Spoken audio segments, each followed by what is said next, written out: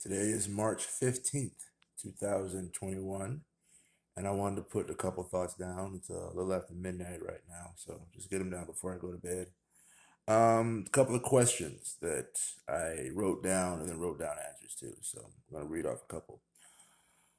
What inspired me to want to run? Truth be told, just wanted to make a difference, just wanted to be involved. Politics is one of those things to where it's going to happen.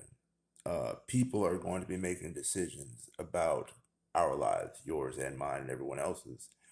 And you have to be involved in some way or another, whether it's just by voting or getting more deeply involved, whether it's volunteering and supporting somebody you believe in, or trying to do what I'm trying to do, which is get all the way involved to be one of the people making those decisions. They're going to affect us one way or the other. You might as well try to have your seat at the table as well. Who inspires me? There really are no politicians that inspire me to want to run to say, yes, that's my hero or anything like that. But the ones that I respect are the ones that stand for something, accept the consequences for it. I do respect that. And that's people like Bernie Sanders, John McCain, like Elijah Cummings, just people that, okay, this is what I stand for, period. If you don't like it, I understand. We can agree or disagree, but I'm not going to be shifting with the winds. John McCain did that a little bit, so he doesn't get full credit. But at the end of the day, he is someone that I believe stood for what he stood for. Plenty of other politicians that I'm not going to get to names right now, but they disgust me, especially in the Trump era of just trying to literally just get a seat at the table, and that's all they cared about, and threw out their own convictions because they wanted to stay with the in crowd that I don't have any care for. So obviously, the opposite of that is what I want to be. And again, win or lose, at least have my voice heard.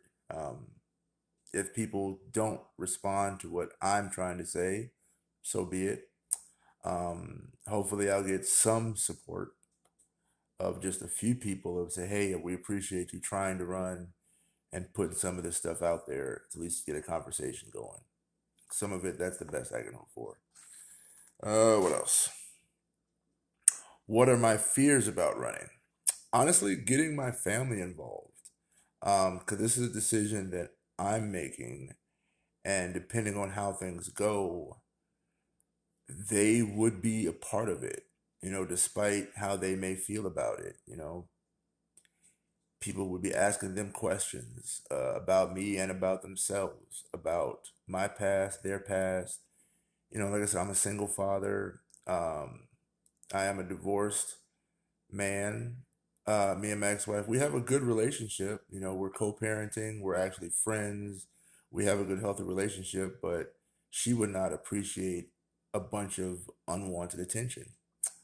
So that's something I have to consider as well as, again, my young daughter. I don't know how this would affect her. She might like some of the attention because she's a young child and it could be fun, but things could easily turn and it would not be fun for her. So I got to keep that in mind as well.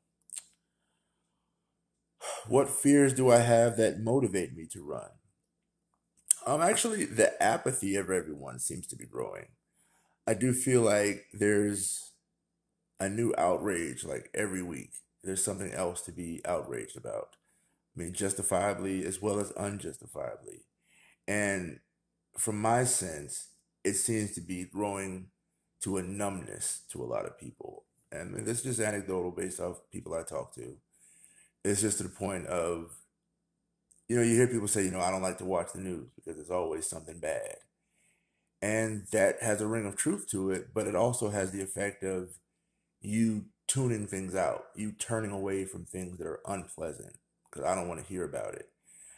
And that runs the gamut to all of the ills of our society, to where it's racism, income inequality, my personal journey for the criminal justice system is just so much bad out there that people just don't want to hear about it anymore. And of course, that has the effect of there not being any change because few people want to get involved. You don't want to look at the ugliness of what's happening to someone else. It's okay, I'm just trying to protect my family. That's sad that it happened over there, but what can I do? I need to take care of this. So I'm just don't want to hear about it. I don't want to see it. I don't want to look at it, know about it. I'm just going to put my blinders on and focus on this. And of course, I mean, I understand that. I'm sympathetic to it. I'm focused on taking care of my daughter. But you have to have some kind of line to say this is no longer acceptable. We can't live in a world where this is happening. And whatever that cause is for everybody, I think it's important to have something that you draw a line in to say, I can't live in a world where this is allowed to happen. Um, so, I mean, that's the fear I have that I see of that apathy just growing. And because there's so many outrages, so many small ones, like I said, so many that are like, there's no reason to be just outraged by that, but it's always something. It's a real outrage versus a fake outrage. And every week it's something else. And you just get tired of hearing about it. So you don't want to hear anything about it anymore. Like, I'm just going to focus on this fun thing that makes me happy, that just makes me better. And I don't want to know about all that. And I think it's getting pretty bad out there. With that said, just a few thoughts I just want to put down. I have a phone call tomorrow with the like a training campaign organization that I hope to go well. I'll be back with an update about that. So hopefully they can give me some pointers on what I should be doing first, second, and third, either in addition to or opposed to what I'm already doing. Um, it continues to be a learning experience, but so far I'm still enjoying the learning aspect of it. Just all these things. I see why so few people do it. It is a lot of work. It's a lot of research, especially at this stage of it. It's all by myself. I have friends who have committed to help me in these various roles, but when things get real, they may say, "Oh, my bad, I don't have time for that." I got to be prepared for that. It's perfectly understandable. It may happen. But right now, just focus on what I need to do to get ready for it. I believe I have enough time. Um, Trying to go for city council this June. Um, get my feet wet, get experience, and hopefully next year, maybe try to go for something better, or just sit on the city council for a few years and just try my hand there. I don't know. I don't know. The only thing I know for sure is that I don't know what the future holds. But we are committed to keep moving forward little by little. All right. Thanks. We'll catch up later.